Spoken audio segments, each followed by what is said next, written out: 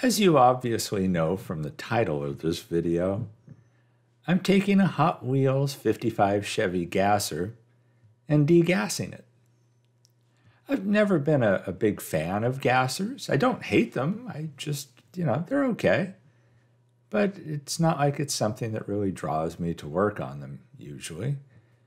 And then a while back, I came across a frame, a base, at an online source that I resin printed, and it was still appealing. And I came up with the idea of doing the Beano no gasser, which those of you who are familiar with Beano, the medicine, for lack of a better term, it degasses you. So it seemed like a great little gimmick for the build, but I wasn't really drawn to it. And then recently I was watching a YouTube video by Wampus Cat Customs.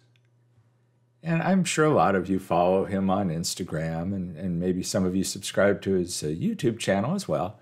But I was watching a chat he had with a couple other builders, and he mentioned work done by Cody Buck. And they were really impressed with it. And I thought, well, heck, if Wampus Cat, who does fantastic work, is impressed by this guy, let me check it out. So, one thing leads to another, and I found him on Instagram, and then found my way to www.buckbuilds.com. And I'll have that down in the comments. And I was checking out his different resin parts that he makes. There's a lot of really cool stuff, and so I'm going through it. And next thing you know, there's a set to degas a gasser. So at the time I saw it, and at the time of this video, it's $20. And so I went ahead and ordered it. And a few days later it arrived, and all of a sudden the excitement to do this build was there again. It's a really wonderful set. So that's what you see me using here. You end up, it's basically the frame rails, and it does have an engine on it. And what you end up doing is you cut off the front bumper, you cut off the back bumper, you keep those from the original base, or the original chrome insert, and then you keep the interior cabin, for lack of a better term for it. And there you see the front bumper. And then on here, you see me cutting this. And at buckbuilds.com, he does have a listing where he does a video. He has a YouTube channel as well.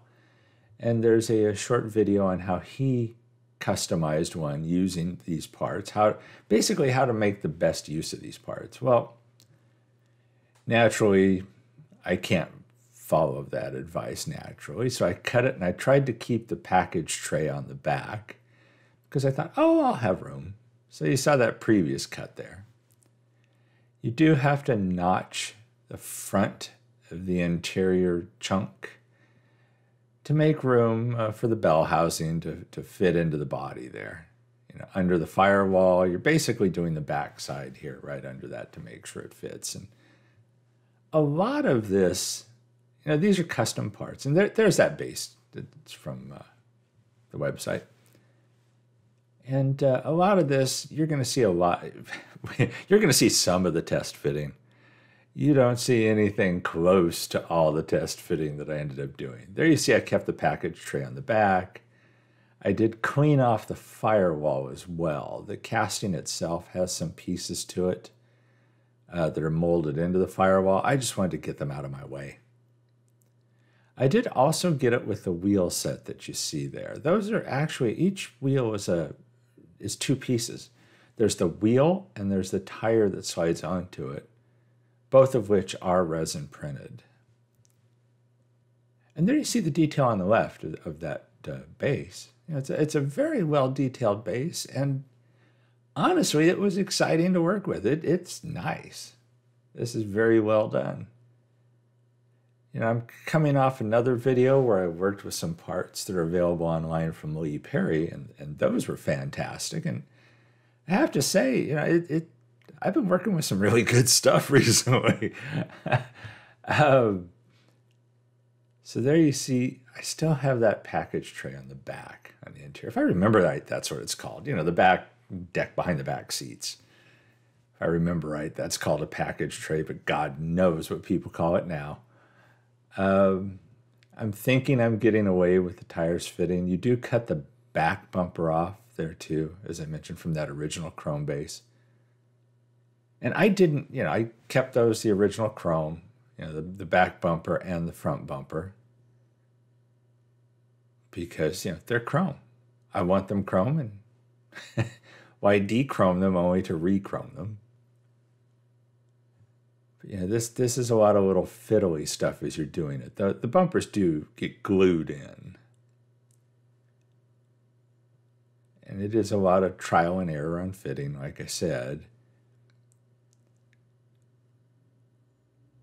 But, every time I looked at this as I was working on it, it made me smile. You can almost tell already that the back wheels aren't up high enough. And there is a little rubbing on the fronts at that point. There was no way in hell I was keeping that chrome interior. So I went to my buddy Super Clean, and you've seen me do this before where I string things on wires. I do the same thing when I put the casting in the stripper, in the citrus strip. I throw it in a jar with the wire. With the citrus strip, what I do is I pull the casting out after it's been in for a while and just let the citrus strip drop off the casting back into the jar. So citrus strip lasts me a long time. And yeah, I finally came to the realization that, hey, Cody was right when I watched his video. You do have to cut that chunk out. I don't know. It's, for somebody that loves cutting chunks off stuff as much as me, you would have thought I would have jumped on that right away. But, I in this kind of situation, I try and cut as little as possible and then just keep adjusting. And at this point, I'm realizing that, okay, now this is the ride height that I want. Came to my senses. I do end up shaving the inside of the front wheel area. Oh, well, here you go. This is what I'm talking about. I end up filing those down. You're going to see little bits of me filing stuff here, but I end up filing quite a bit off those interior wheel well areas there. And the casting, once it was stripped, it did need quite a bit of cleanup. It seemed like there were quite a few casting lines all over this little guy. Fortunately, this one, there were a couple areas that were a little tough to get to because of the curves on the body. But by and large, they weren't difficult. The sides of the casting were ugly as hell. I mean, it was a rough casting. And you're kind of eyeballing it at this point, trying to figure out if you got everything the way you want it. I thought it looked good, and I love hitting it with the Scotch-Brite pad, helping to smooth it all out. So at this point, I think I'm pretty good. I'm happy with how the castings are looking. Like I said, I did clean that firewall off. But after I hit it with primer, if you look, there are still some casting lines in the back that I had to clean up. Since I have a bunch of 3D printed steering wheels, thanks to Grizz at Bearcat 3D Designs, the one thing I did to the interior was the detail, was to add one of those 3D printed steering wheels, and I got rid of that little crappy chunk that a Hot Wheels gives you. I did spray the wheels and tires, they're off camera right now, with matte black. And then I just used the Molotow pin, took some of the chrome paint out of the Molotow pin, as you could see there in that little cup at the top right. I just kind of drain off some of the chrome paint, and it's nice having the wheels separate from the tires. It makes painting the chrome a lot easier. It requires a lot less skill on my part, and anything that requires less skill for me is definitely a benefit.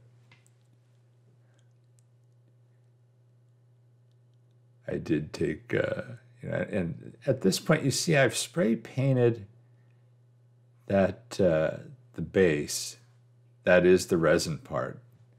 I spray painted that with Model Master Aluminum.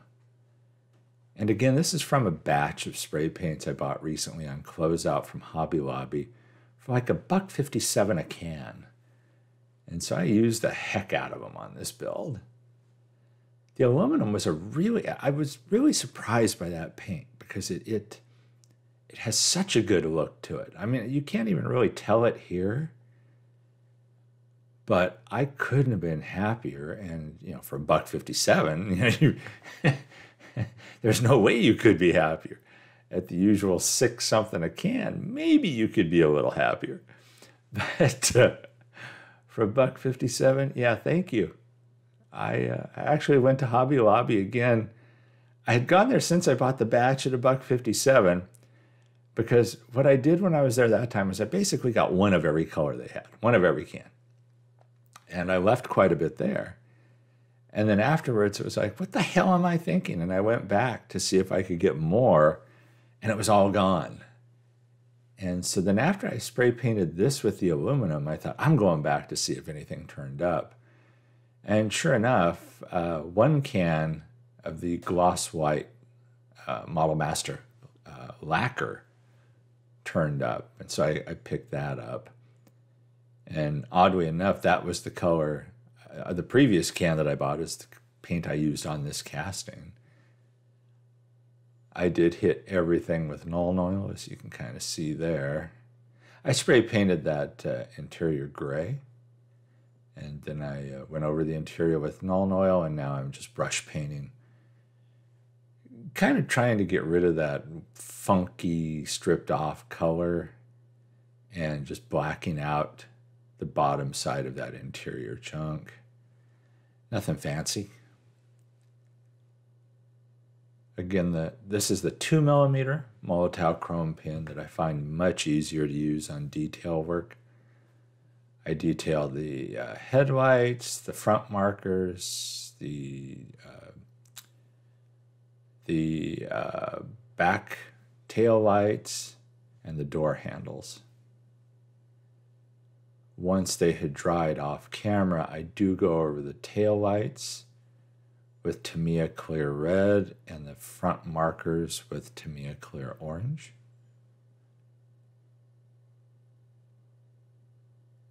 Using this Molotow chrome to give it a little bit more reflectivity to those Tamiya clears that I used. I didn't do a whole lot of detail on the body. That's about it. The fun part about Cody's kit is it comes with a piece of heat shrink tubing for one of the belts. And so you just kind of gingerly go along, heat that up, snug it up, and it's a real cool effect. I absolutely love that. Scared the hell out of me. I was afraid I was going to melt something on the engine. But again, you just do it really carefully, take your time, and it will snug up. And threw the front wheels on there, put together the back wheels. And they fit nice and snug. I was considering putting PVA glue, just a tiny bit to hold them together, but actually they hold together fine. It's not like there's going to be a kid playing with this or anything. If they were, I probably would have put some glue in there. But It's a nice snug fit, works great. I did already paint those chrome. They were a little bit looser, obviously, before the chrome paint.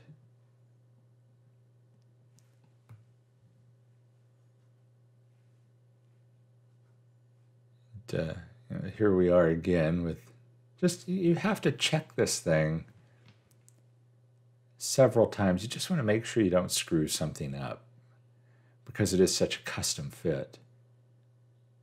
And those posts, I didn't file them completely off, which I suppose I could have. I filed them, flattened them out so there wasn't any bevel to them.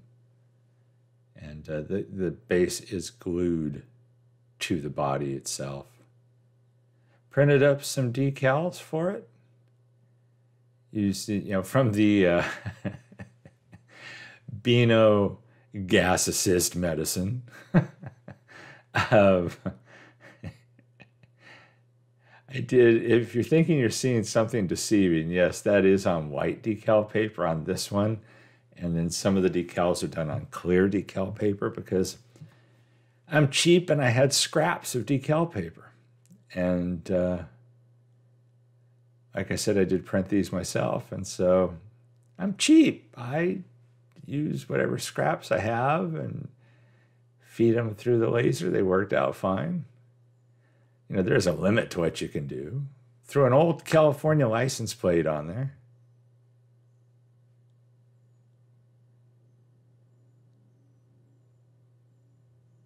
I don't know why. There's something about the license plate to me that just really helps. Maybe it's just me. Maybe I'm being goofy. I naturally had to hit the brand new windshield with gauzy, just 'cause. I know the viewers need to get their gauzy fix, so take another shot. Gauzy, gauzy, gauzy.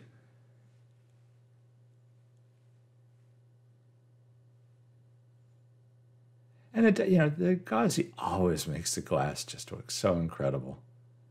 This glass was perfect to start off with, so it just ends up even shinier. There weren't any imperfections in it or anything like that the gauzy needed to fill.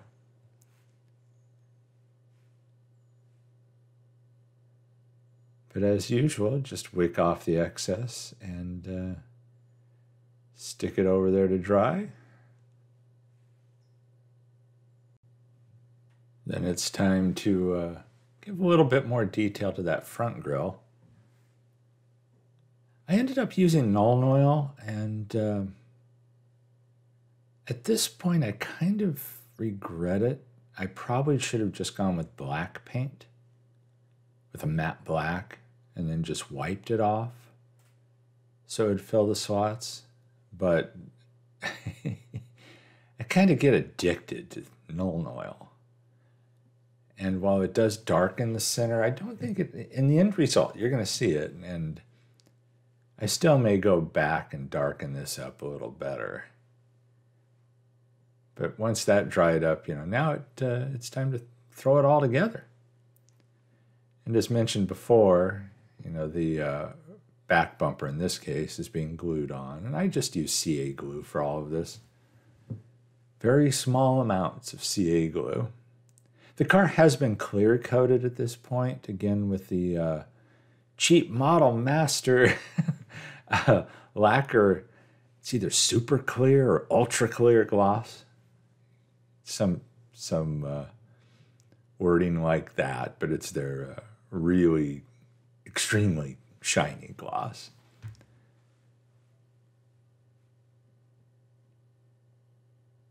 So again, just the CA glue, and we're just getting it all put together.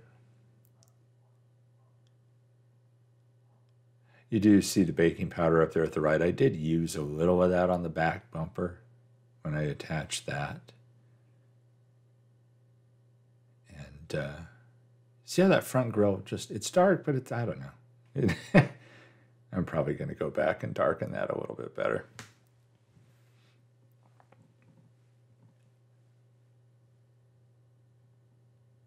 The glass just drops in, as does the interior. It still fits exactly the way they originally did. just on a different chassis. And if you look at that at the top of the screen, I'm just happy as heck with that thing. You know, I'd like to take a moment now to thank old Wampus Cat Customs for mentioning Cody Buck's stuff in his video.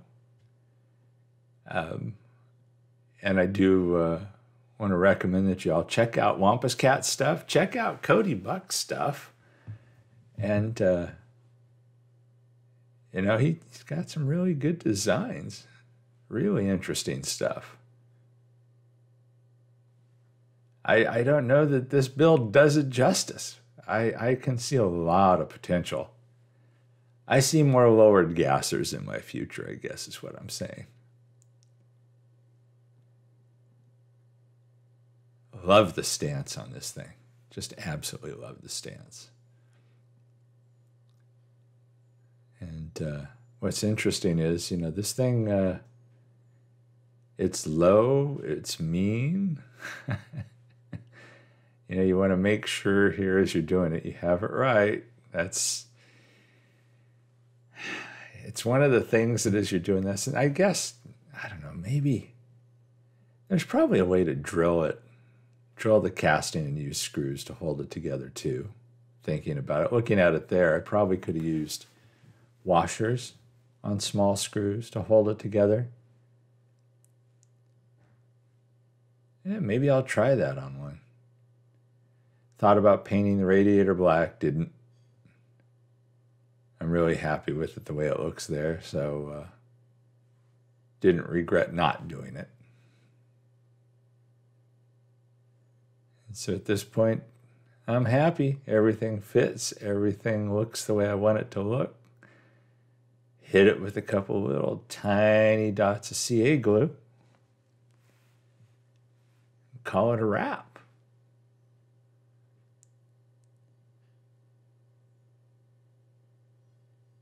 And you will see here in a second, after the CA glue set up and everything, I do set this thing down so you can see that, yeah, I end up adjusting it again a little. You keep, it's one of those things, once you get it where you want it, leave it alone. Walk away.